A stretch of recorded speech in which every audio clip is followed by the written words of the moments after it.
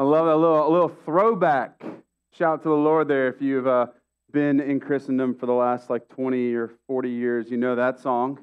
I remember in the late 1999s, because I'm old, from the 1900s. So I stole that joke, but it's a good one. Love going back. In fact, tonight for our fifth Sunday, if you're new to our family here, every fifth Sunday on the calendar we do something special. And tonight we're having a hymn night. It's going to be incredible. We have baptism. We're going to baptize somebody tonight, which is super fun. The fulfillment of what we try to do as a church. And also, we have a few pieces of incredible news that I can't wait to share. And so come be a part of that. We start at 6:30, but we're expecting to hopefully fill up. So get here early, get here on time, whatever it might be. And it's going to be a really, really fun time. Can't wait for you to experience that. Hey, if I haven't met you yet, my name is Sean. I'm the lead pastor here at Trailside Church. So happy you're here. If you're new or first or second, third time and haven't heard from us on a Sunday, there's a little QR code in front of your seat. You can take a picture of that. And we just want a couple pieces of information, just how to contact you and any way we can pray for you. And I want to say hello. And so I promise we won't sell your name or anything like that or give it to anybody. But just want to say hello and check in and thank you for coming to Trailside as well. Pastor Chap will be at the info table, which is or info center, just to the right when you walk out of the sanctuary. We have a gift for you.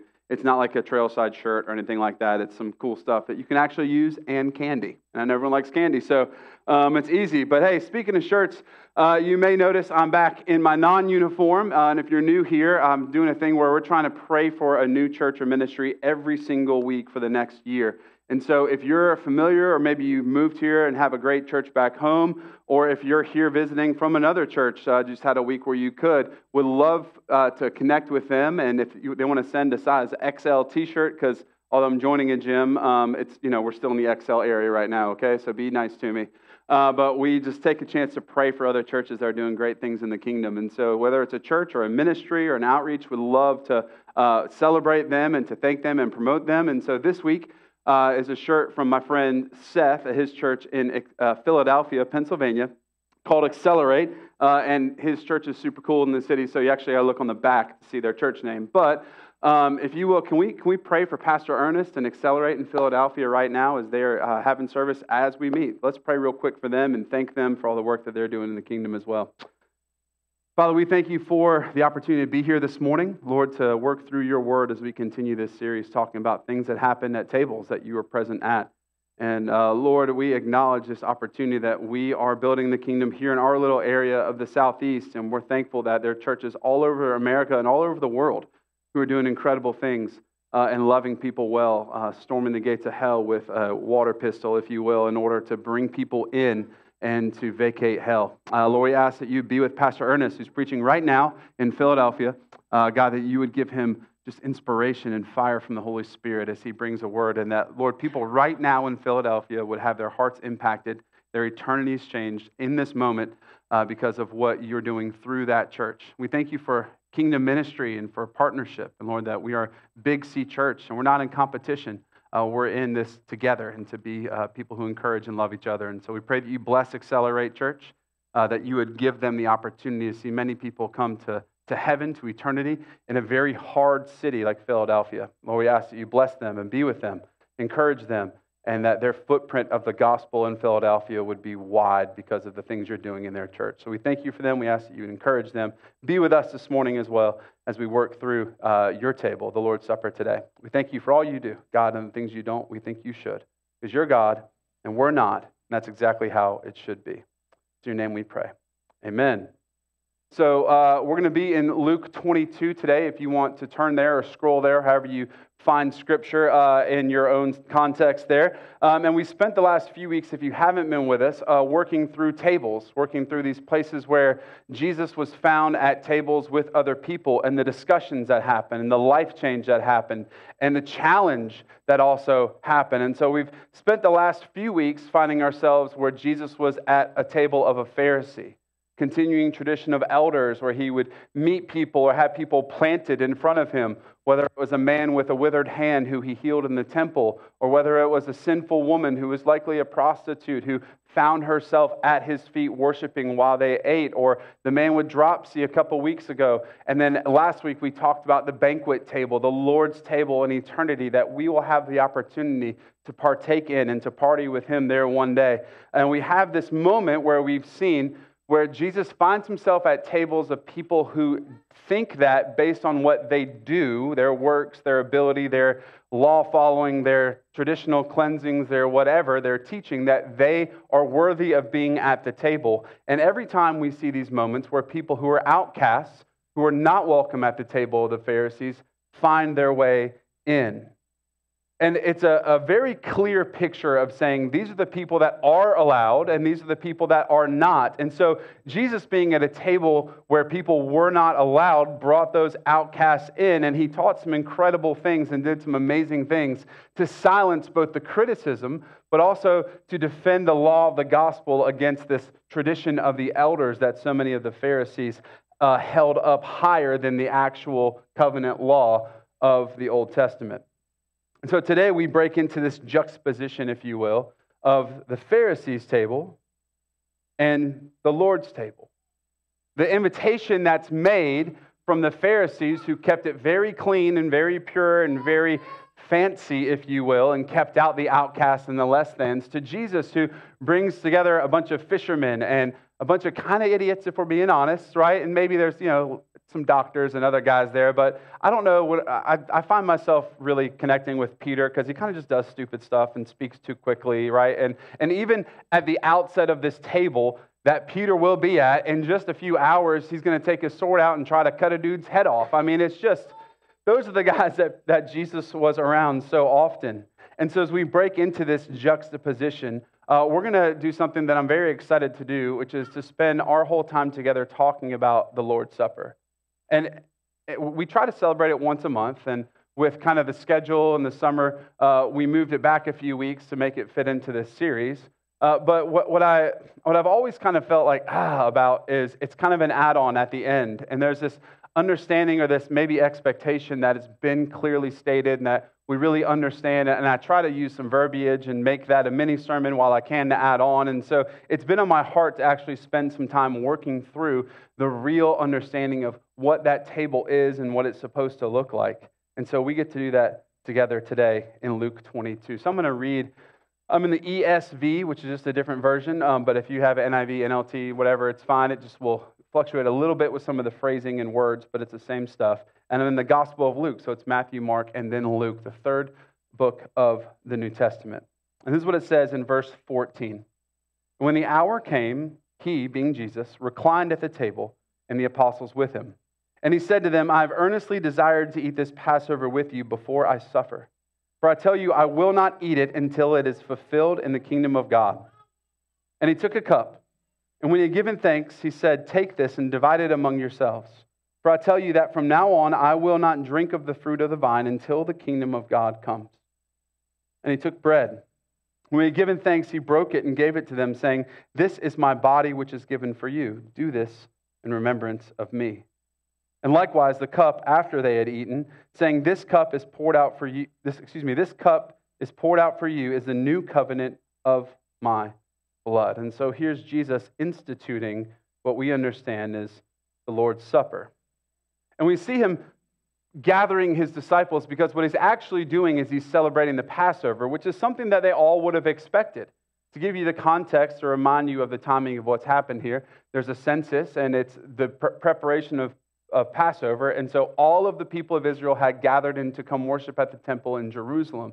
There's a large pilgrimage. Millions and millions of people have come into the city to partake in the Passover meal together. So all across the city on this day, called Maundy Thursday, is how we celebrate it in Easter, in the Easter season, they've come together, and all throughout the city, they're celebrating this meal together. It's kind of like, Easter Sunday, even if you're not really at a church, people kind of pick a church to go to, and there's more people than you've ever seen before, right? It's the same kind of idea. Everyone, even if they didn't go to temple regularly, would at least come and save up money and go to Jerusalem for the Passover to celebrate it at the temple. And so we see them celebrating this Passover, and it's this meal that Jesus uses to shift from the old covenant in the Passover to the new covenant of his death and his blood. And also, the best news, his resurrection. And so as he brings them in, we see this shift. But it's before all those things that really opens our eyes up to what he's trying to help them understand and experience. Because as we've covered the last few weeks, the table that has been so protected by the Pharisees, that has kept the outcast out, right? Even the Gentiles out, as we talked about the banquet last week. And as the person, the host who's having the banquet, all of the fancy well-to-dos say, oh, I'm too busy, I can't be there, I'm too busy. Jesus demonstrates this heart of the host, which is really his heart. And he says, well, go invite the people in the city and in the alleys. And he says, I did that, and they came, and there's still room. And he said, well, go outside of the city into the highways, meaning the Gentiles, the people who have no place. Bring them in to be at the Lord's table. And so just a little while after, we see Jesus celebrating this, and he's shifting the entire narrative. Not that it's people who belong at the table because of their worthiness, but it's the people with dropsy and a sinful woman. It's the disciples who still don't get it and probably didn't for a little while as we read through Scripture. It's those people that Jesus brings in and demonstrates this institute, this thing we call the Lord's Supper. And what he does in this moment as he talks about the bread and the wine, the body and the blood, what he's doing is he's helping teach them and demonstrate all these things he's been talking about probably for the last year and a half or so of his ministry, as he's slowly let them see a little deeper into what's called the messianic veil, right? He's shown a little more of who he is kind of as things go. As he's doing that, what he's reminding them of is that it's him, his body, his blood that's poured out, that takes our shortfall, that takes our sin, and he replaces it with the sacrifice at the table. He replaces the wrath of God, what we would all without Jesus endure, by breaking his own body, by foreshadowing to what's to come, to begin right after they finish eating, as they go to pray. To demonstrate his sacrifice of his blood spill, that it pays the penalty, and he invites us and them in to participate and to partake in that meal. And why is it so important that we set up the last few weeks to get to this? Because what we first have to acknowledge before we even really dive in is that he says it's for the poor in spirit, the broken, the feeble, the peacemakers, the meek. It's the ones of us also who are broken at our core, who have sinned, who have messed up, who probably are going to mess up today, because we see this movement where we lay the Pharisees down, who follow all the rules and all the laws and all the things down to a T in order that they might be worthy for the table. But the ones Jesus condemns are those actions, and he invites those who do not belong, who are broken, who are sinful, who are seen by everyone else as condemned by their actions and their heart. He invites those people to the table, and he shares that first meal with his broken, lost, confused disciples. And as he gets ready to help them understand what's about to come. And for us this morning, my challenge is that we can put some of the defenses down ourselves. Because if we see ourselves in a way that says, well, I do everything right? I'm not mean to people. My social media is very clean. People just see me as a good Jesus follower. When I go on Woodruff Road, I don't cut anybody off, right? Even turning into the shops at Gridlock.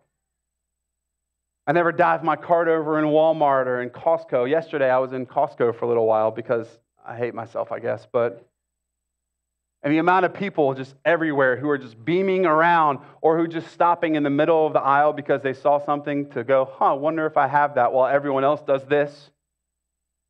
We live in a world where we are player one. We are the central character. And so even in moments where we think we might be really good and have worthiness to be at the table, what we find is that we're not at all worthy with just ourselves, but it's Jesus who says and reminds us that we are the poor in spirit. In Matthew 5 and 6, the Sermon on the Mount, the most famous sermon ever preached, I would say, Jesus speaks of this. He says, the ones who will inherit the kingdom of heaven are the ones who are cognizant and aware of their brokenness. The ones who are poor in spirit. The ones who are loving and seek peace and redemption, those are the ones. The meek shall inherit the earth, not the ultra-authoritative who point fingers and step on the heads of others to get up the ladder. It's the ones who receive the glory and the goodness and the sacrifice of Jesus who will have a seat at his table. But for us to understand the Lord's Supper, we first have to understand the Passover meal and what they're actually there to celebrate. Because I think there's maybe a time where we haven't done this as well, but in Exodus 12, it's actually the institution of the Passover meal. And so here's what's happened. The people of God have been in subject slavery for decades and decades and decades and decades under Pharaoh. And God has raised Moses up to go and release his people. Moses the murderer, yes, that guy. And as God calls Moses, I love what Moses does. He makes an excuse. I don't know if you guys know this or not, but when God first calls Moses, do you know what his first response is? I don't talk very well. I have a stutter. Like I kind of mumble. Like I'm not eloquent in speech. And God says, I'm not worried about you being eloquent. I'm worried about you being obedient. And so God calls us to obedience. And so Moses goes to the Pharaoh. Multiple times it says, let my people go, right?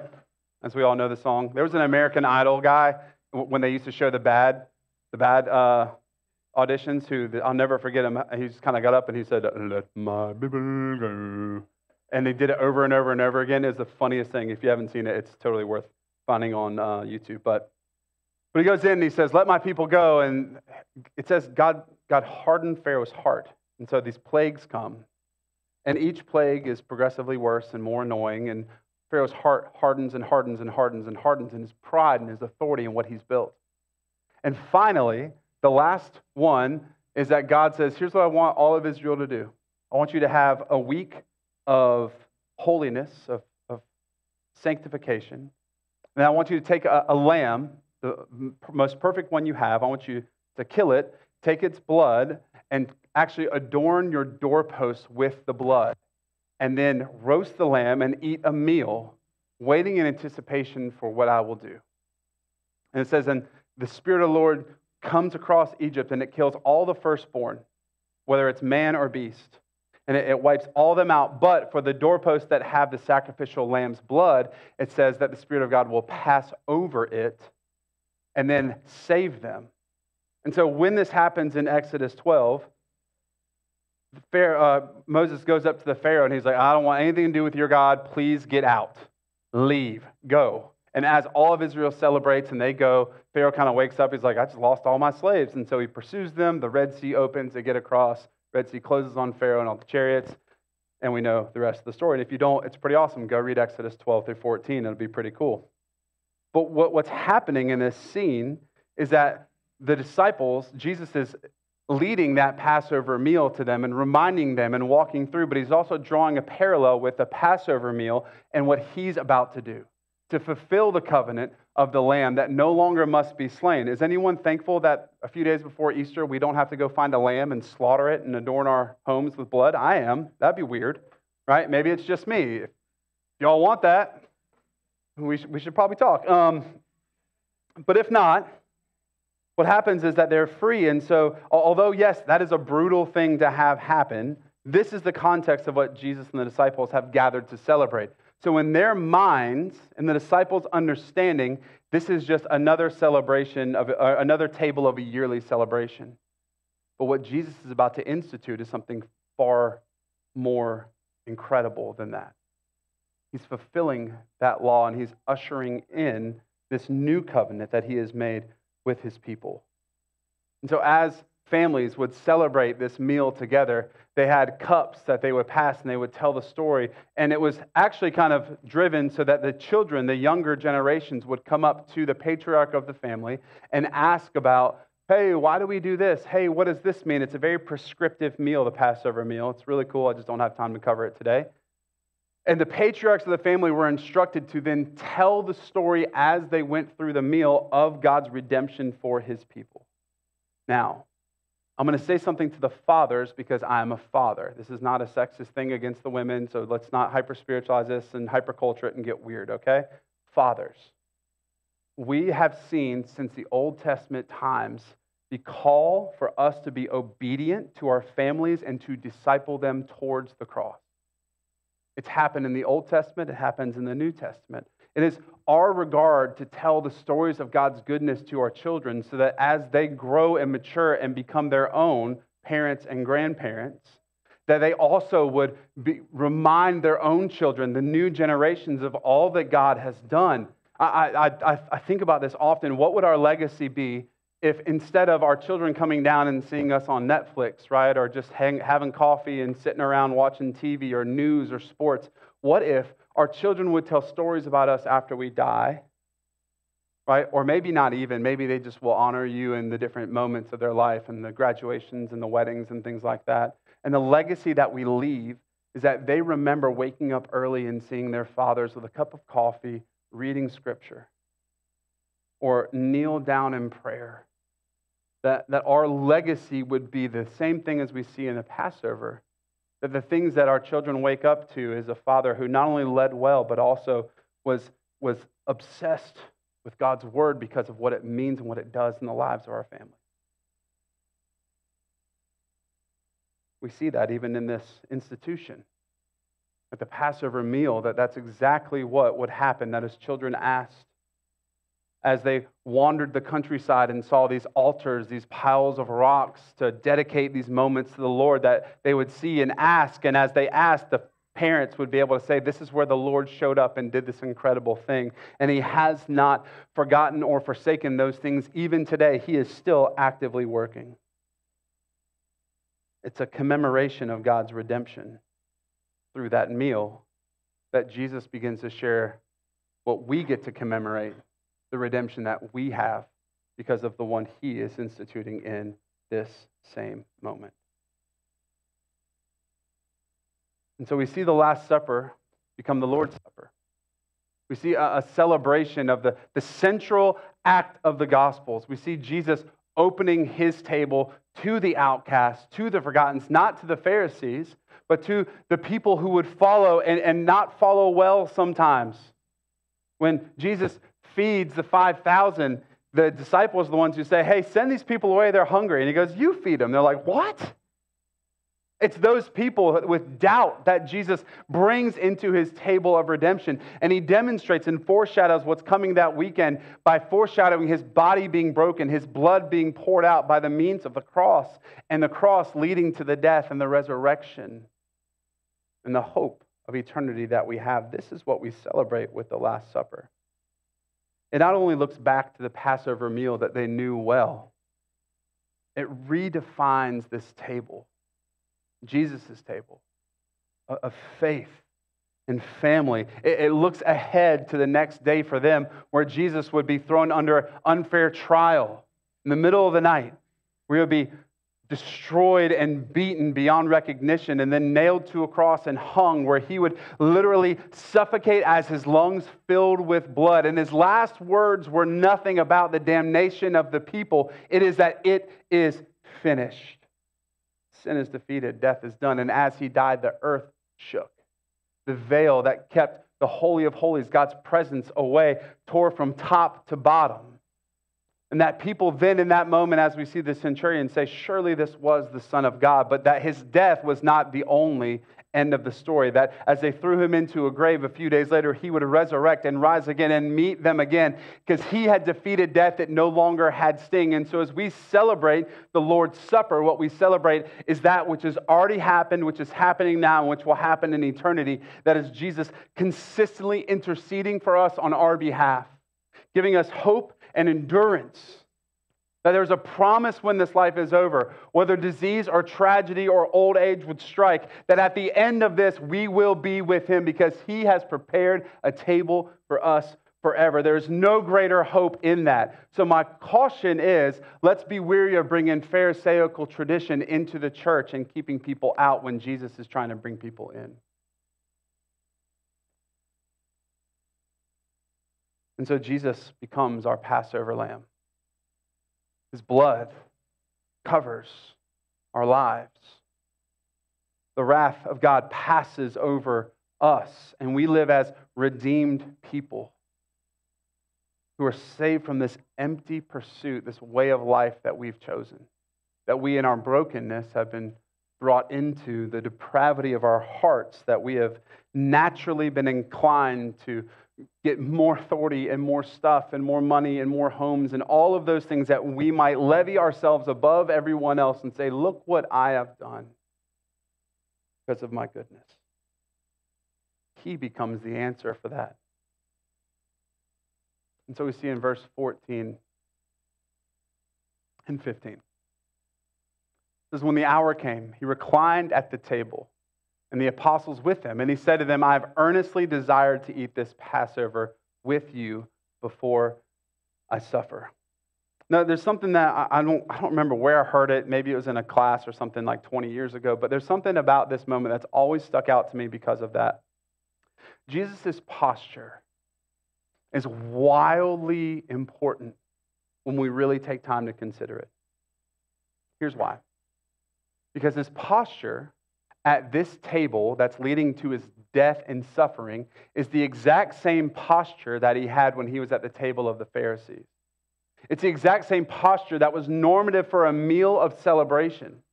It's the exact same posture that he can keep because he is aware of his providence, of his sovereignty. He is not scared. Now listen, he's going to go to the garden and he's going to say, Lord, if this cup can pass, if there's any other way, then let it pass. But if not, your will be done, not mine. So in the human nature of the hypostatic union, that 100% man and 100% God exist in this man Jesus, that in that moment there is bodily fear and physical fear. But while he is with his disciples instituting the Lord's Supper, he is comfortable and peaceful. Now, I don't know about you guys, but if someone told me, like, hey, if an angel came and was like, Sean, you have 24 hours to live, spend it well. That's a popular question. Everybody's probably heard that once or twice. And a lot of people, I think, just don't understand time, right? Because they're like, I'd finally fly to Rome. Like, that's like 10 hours you're going to lose on your 24. Like, maybe consider a better way to spend it, right? But Jesus knows that in 24 hours, he will be on a cross and dead. And yet his posture is peace. His posture is normative for every other feast and festival meal. How is that so? Because Jesus' posture is a reflection of his heart. His posture is a reflection of understanding the providence of the Lord. His posture is the way that he can understand that what's going to come is not the end, and that there is wonderful grace and hope and peace and eternity on the other end of this. Not 10, 15 years ago, I remember my wife's grandparents were getting very old and were on their deathbed. They were getting close to death. And I was talking to, maybe it was like 10 years ago, when your grandma on your dad's side died. And I was talking to her a few months before she passed away. And I remember she looked at me and we were having this meal together, this holiday meal. And she said, I'm so ready to meet Jesus. And I was like 28 probably with, 2 kids at the time, young. And I'm like, I don't think I'm ready. Like, I've got some stuff I want to, like eventually Cleveland's got to win a championship. I'd love to experience that.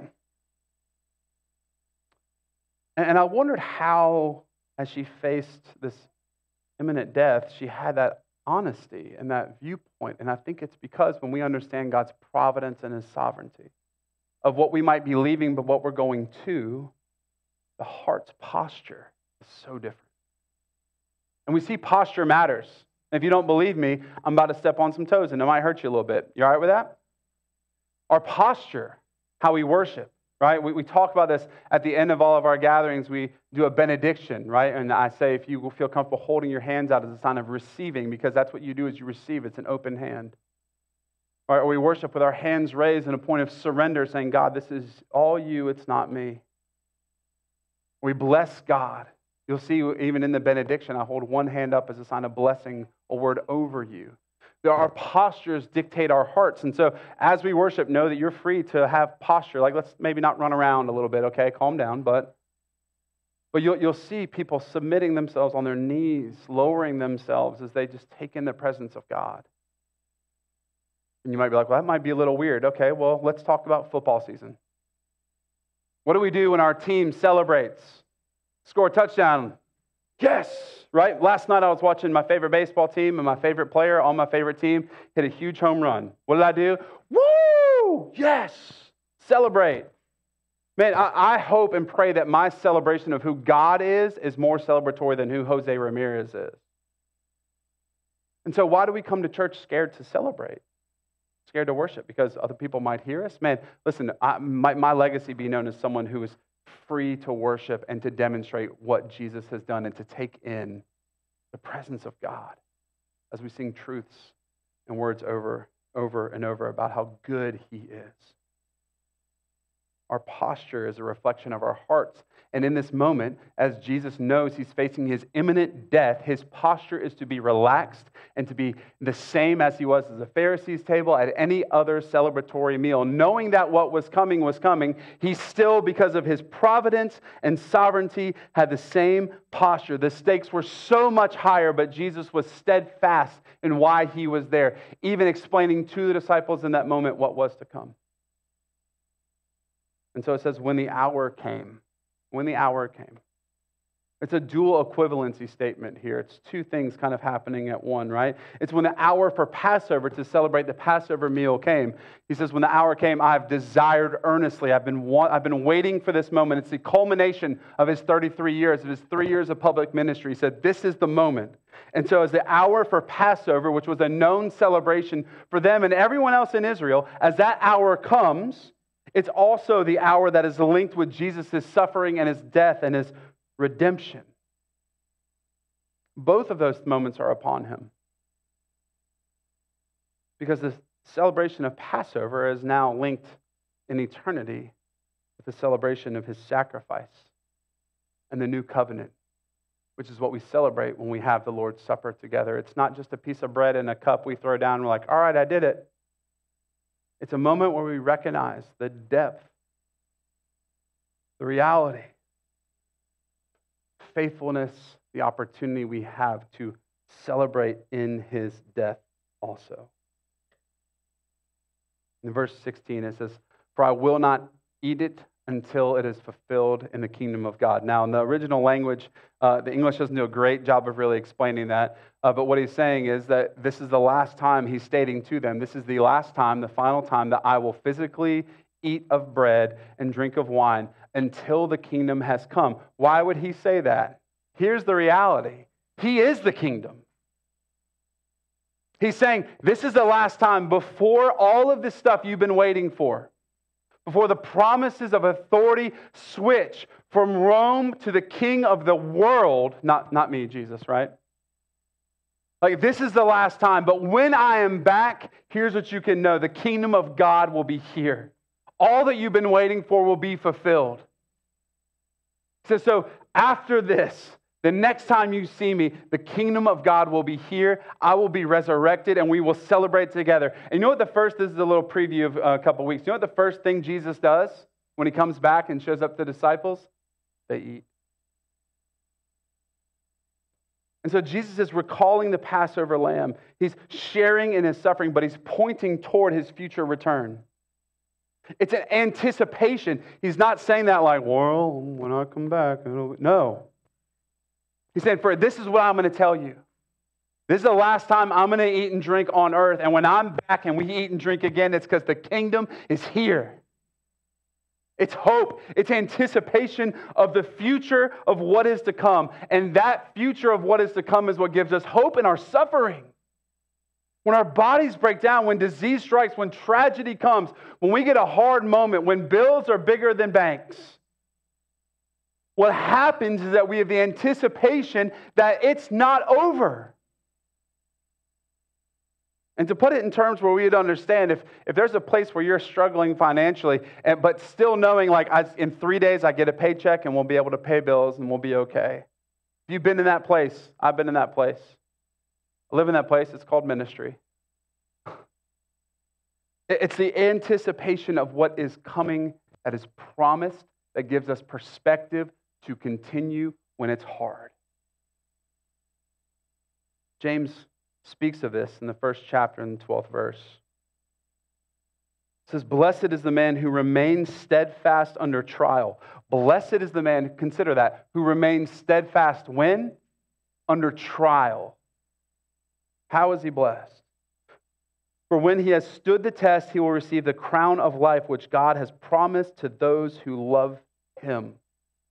Church, these things that we experience are but momentary.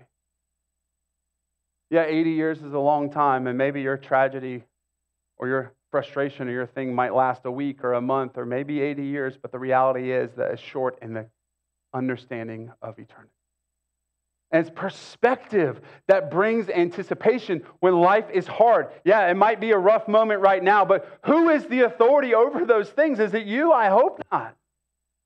If we have submitted ourselves and found ourselves in death to be alive in Christ, it is His providence and His sovereignty that cares over all those things. Am I saying don't be stressed? No, listen, stress comes naturally. I'm not telling you to become a robot for Jesus, right? Like, oh, your house just blew up and everyone you know died. Like, it will be okay. That's not the gospel. Jesus wept too. What I'm saying is the anticipation of what He has led us in this covenant meal to understand is that there's nothing that can take us out of His grasp when life hits, and it will. It's the anticipation. Perspective is the salve to the burn of predicament. And that perspective we have is eternity. So verse 17, as we understand all that, we can then understand the bread and the cup. And He took a cup. And when He had given thanks, He said, "Take this and divide it among yourselves. For I tell you that from now on I will not drink of the fruit of the vine until the kingdom of God comes." Now, they celebrated with 4 cups of wine. It was 2 before and 2 after, right? And all my white girls were like, "Amen." That was a bad joke. I shouldn't have said that. I'm sorry. I'm really sorry about that. Please don't write me emails, or if you do, write it to Brendan. That was a terrible joke. But they had 4 cups, and they would kind of water them down. There were two were for before, which is this cup that Jesus is first demonstrating. Take this, pass it amongst yourselves. And then He links the 2 cups on the back end. But what He says in the following, verse 18, "And He took the bread, and when He had given thanks, He broke it and gave it to them, saying, 'This is my body.'" He took the bread. "This is my body, which is given for you. Do this in remembrance of me." This body, this bread that I'm breaking is the same. When you take it, remind yourself that His body would soon, and now has, been broken and ripped apart and hung on a cross and suffocated to death. And it's not just because He thought it'd be fun. It's because He took that on for you. In your place. He died the death we should. That's the key. It's called substitutionary atonement. There's your church SAT word. It's that He steps in and substitutes for the wrath. And His body had to be broken so that His blood could be poured out. So He says, "This is my body." Now, in the Greek, we see where the verb is "me," which means representative of or signifies. So He says, "As you do this, remember, signify me." But how we view bread is something I'm going to try to give you a little bit of clarity, I guess. How we view the bread and the blood are very important, right? And there's 4 really major concepts here. The Catholic Church growing up and coming through as they were established would literally say that the body, the bread that was given, is blessed and becomes the body of Jesus, the physical body, like physical body. And the wine, the cup, literally becomes the blood. And this is something that was practiced forever. Even my grandmother, who is with the Lord and has been since, I think, 2007, I want to say. I remember even going to Cleveland and seeing her house and walking in, and she would watch church every single day, every day. And we would talk about this, even at a young age. And she would say that you couldn't even, the little Eucharist, don't even bite it down because it's the body of Jesus. It was very like, which, it's like a 10-year-old, I'm like, I don't know. But it got to a point where in the 1500s, as the Reformation happened, that people would go and they would worship the actual bread and blood as it went by. They would adore it, and it became a place of idol worship. And some would even take the bread and they would take it home and they would bury it in their fields, thinking that if they buried the blood and the body of Jesus, that it would bless their fields and bless their crops. Or if there was a sick child at home or a sick animal who was important, they would feed it to the animal, hoping that God would bless them and would heal them based on that. And so it became this place where the Reformers and the Lutherans and all these kind of other guys were trying to figure out, what does it actually mean? And the Catholic view, which is called transubstantiation, meaning changing the substance of, was highly debated with these other guys who were there. And so one view is transubstantiation. Another one, which was actually famous by Luther in the Lutheran Church, is called consubstantiation. It's with the substance of. And so Luther's thought, as they all got together in 1529 and debated all of this, all they knew is they didn't like the Catholic version. So they said, well, what does it mean then? What actually is the institute? And Luther said that it would be under and around and kind of in the essence of, but it didn't actually change over. Now, I don't have a Lutheran background. I don't have a whole heap of study outside of just being a pastor for a long time, but that one doesn't necessarily make sense. So if you have a better understanding, please feel free to let me know. The crazy thing, I don't know everything about theology all the time. So there you go. Sorry to let you down. And then there was another one with Calvin, one of the reformers in the Reformed thought, is that he is spiritually present. The presence of God is spiritually present within the meal itself. And that taking the bread and the cup was actually a means, an act of grace towards us, towards the people. And that there was some kind of interchange that happened. Or the one that's popular with us, the memorial view, which was Zwingli, who is a phenomenal, all these guys are phenomenal theologians, but if you really want to get bogged down, you can read some of their works. And Zwingli said that they were signs that represent Christ's body and blood to us, which is the view that we hold here at Trailside Church. And so he says, do this in remembrance of me. This invitation in to participate in his death. Church, this is the hard part. We are called not to just take the body and blood and be like, okay, we did communion today. We are called to be aware and remind ourselves that as we do it, we are finding ourselves alongside him in his death and resurrection. It is a place where we say, all that I am, my identity, my fear, all the things that hold me back, myself, must die. As Galatians 2:20 says, for it is no longer I who live, but Christ who lives in me. All that I am is gone. And all that I am is now his. And it is what he has done and what he continues to do, that he continues to intercede for you on your behalf, that he always has, always is now, and always will. That is the death we celebrate. Jesus is opening the door to resurrection for ourselves as well. That is what dies at the table today. Participation in the Lord's Supper is a total submission of ourselves and our sin and our failures and our criticisms and our angers and our pride and whatever else you carry. And is submitting all of that to him and him alone. Is that tough? Yeah. But life's tough. Wear a helmet. You want to be more like Jesus? That's what he means. It's not the Lord instituted it and we kind of give our 50% that we like or not. It is this is what it means to take the Lord's Supper. It is an institution of self, where we are found in his death. He continues, he said, this is my blood. This cup that is poured out for you is the new covenant in my blood. And so he poured the cup. Poured out for you. A demonstration of your sin being forgiven. Now, why blood? Blood is important in the Old Testament, in Scripture always, really. But it makes atonement. It creates covenant. And so what happens, what we see actually, going all the way back to the Abrahamic covenant in Genesis 15, God makes this covenant with Abraham, and he says, listen, here's what we do. I want you to get these different animals, cut them in half, and bring a pathway, and you and I will walk through the pathway together, holding hands as a sign of signing a covenant together. And the whole idea of that is, if either one of us breaks the covenant, may we be splayed out like these animals are as well. May we be put to death. A little different than today's covenant, right? Where you can call your insurance company and then they'll break up with your old one for you. Kind of different.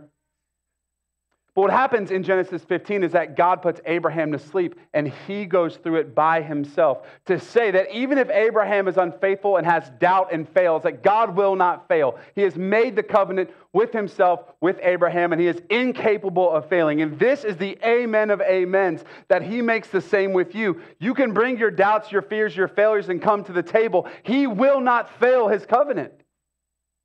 It's impossible for him. Because he paid a price that is not brought up or brought down by stock market increases and decreases. It is the same and it is sufficient. God creates it for us, not with us. And so then, as we wrap this morning, how do we take the Lord's Supper well? Because that's how we will end today, by taking the Lord's Supper. This is what it says in 1 Corinthians 27 through 30. It says, whoever, therefore, eats the bread or drinks the cup of the Lord in an unworthy manner will be guilty concerning the body and the blood of the Lord. So let a person examine himself then, and so eat of the bread and drink the cup. For anyone who eats and drinks without discerning the body eats and drinks judgment on himself. So as your pastor, this is what I want to help you, is to understand how to take the Lord's Supper well, rather than just something that we do. The first thing we do is what's called fence the table. Right? This is a family meal. It's for those people who said yes, who are submitting themselves to the Father, who identify as those who love and follow Jesus. And if that's not you, I would ask you to abstain from the Lord's Supper as our elders and pastors hand that out in just a moment. But I would also encourage you, if that's not you, today can be your first communion. If it's not you, today can be the day that you say yes, that you submit yourself to the Father, and then just like we do tonight, you can come tonight, I'll baptize you. Just let me know what happened. We can talk through it. It's going to be awesome. But it's a family meal. It's not to keep the outcasts out. It's to invite them back in. And then we have self-examination and repentance. I'd ask that when you have the cup and you have the bread, don't just throw it in and take it and say it's done, but instead consider the statement that Jesus makes to die to self and to be risen with him. Ask the Lord to help you examine your heart and to repent and to forgive, to ask forgiveness for the things that you have held back from him, that you have sought yourself and not him. Repentance simply means to turn 180 and go back toward the source. And so that's the idea of what repentance is. It's to stop what we're doing, those addictions, those narcissisms, those things that have held us back. It's to say, no longer will I seek that, I will pursue only him. And you run the other way. And as you repent, you then take the bread and take the cup. It's our depravity and our sin which is substituted with his covenant blood, his sacrifice in our place, in your place. The imputed righteousness, if you will, exchange. It's where we celebrate the moment that when we die and face the Father and he says, why should I let you in? That Jesus steps in the gap and says, because they are mine. They're covered in my blood. My body was broken for them. And at that point, then God says, come in. Well done, my good and faithful servant. It's the exchange of our filth for the exchange of his righteousness, that the Father sees us in the way he sees the Son. And the last thing we do is we take a moment to be aware of the promise. We do this by looking back with gratitude at Jesus, at the cross. That's why we have it on the wall here, so it would never go out of frame. That as we look on the cross, we would look back into what has happened and what is still bringing intercession in our lives and the future that is coming, but the sacrifice that he made in the past in our place. We look around to the body of believers present with us, to those brothers and sisters who said yes, that we can lean on and encourage and walk with as long as the Lord has us here. We look up to heaven, where Christ is interceding on your behalf, praying for you as he does, interceding for you always as your high priest. And we look forward with anticipation to the day of redemption, that whether he comes and we're still here, whether we die and meet him on the way, that whatever that might be, that he is coming again, just as Jesus instructed at the Lord's table to remind themselves of the future anticipation of his return. We also take the bread and the cup with anticipation of his return. Because here's the truth, church. Jesus' table is open to all of those who would say yes and who would approach it faithfully. So will you do that today? Just as he took the bread and broke it and said, "This is my body given for you." As often as you take it, remember me. This is the cup of my blood of the new covenant poured out for you and for all, so that sin may be forgiven forever. As you take the cup, may it remind you of the joy set before him, that he endured the cross, the hand of sinners, and scorned its shame, and is now seated at the right hand of the Father. In moments where you might grow weary, that you might remember that he sits at the right hand of the Father and is interceding for you forever. As you take the blood,